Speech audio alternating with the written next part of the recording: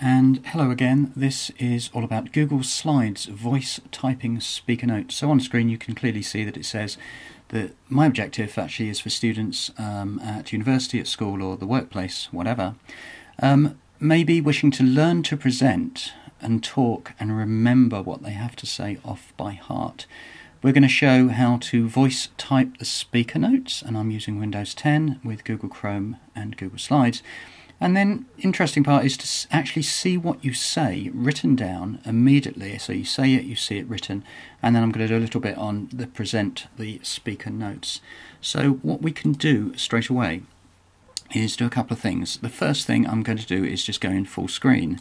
And of course we know that you can voice type very much using Google Docs already. I didn't realise, like most things, that it's available in Google Slides. So what you actually do is you go to Tools, and then you can do Voice Type Speaker Notes, Control-Shift-S, and then it opens up. I'm talking to you on a standalone microphone, but I've also got a headset in to do this.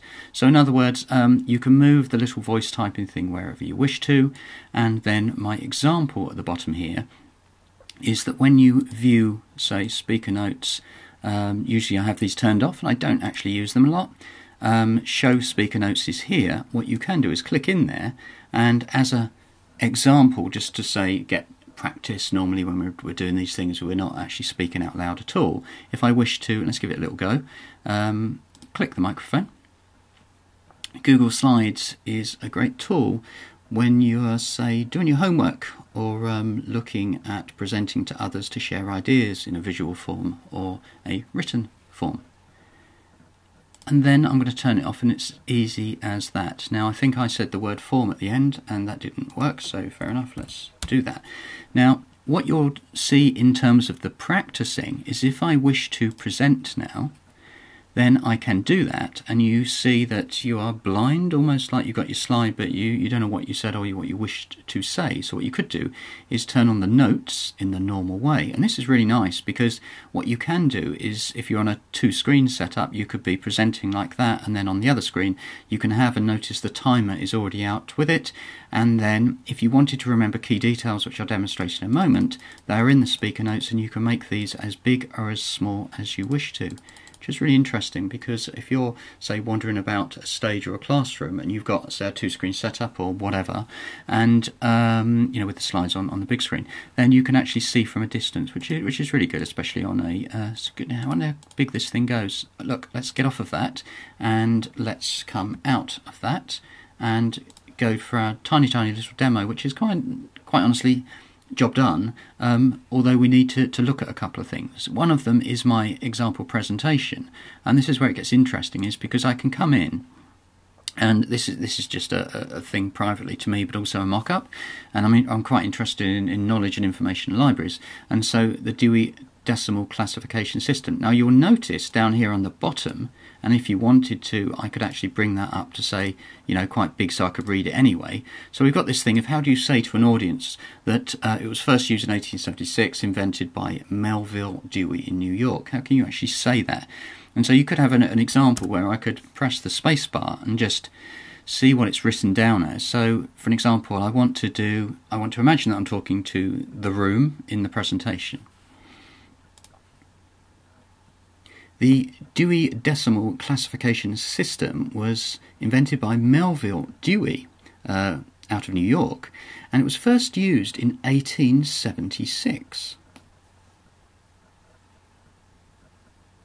And there we have classification system invented by York. Now obviously that's not picking up my voice of Melville Dewey, or that should be New York, isn't it? But at least we can kind of get an idea of the way that it works. I'm not saying that the voice transcription should be perfect, but I am saying that if you keep on at it, when you go up to the top here, you could actually present from speaker view if you want, and this is a good way to practice, you know, just as a reminder really, is to say that we've got the timer of how long it takes if you want to think about in a separate video to start audience questions, but of course speaker notes here. And just to demonstrate that, which is quite an obvious thing, it's been around for ages, but again this is a reminder of how to use it, and that is simply that we can start on this one and start trying to test yourself of what you've actually said, or these could be small notes rather than typed. They're written down by your voice, and then as you go to the next slide you can see that the previous and the next, and any notes on screen, there you go, there's an idea. And my objective even as a teacher is to say, look, hey, I need to remember these things, because if I'm just looking at the screen and I know all the facts and figures in my head, then I can be fluid with my voice and my presentation and engage the audience, rather than reading off of, auto cue screens on the floor, or on a second monitor. It's just great. We would have no movies or TV shows if the actors didn't learn the lines. And then we can go on to the next and the next and the next and the next. This is a pencil drawing showing 2 circles and some orange shapes. Yes, it is. And let's finish there, and I want to come out of the presentation and finish somewhere up here. Look, Google Slides voice typing, where you get it as a repetition of before, is voice type the speaker notes, which is really useful because Google Slides is a visual and a vocal thing, is it not? Good luck with it.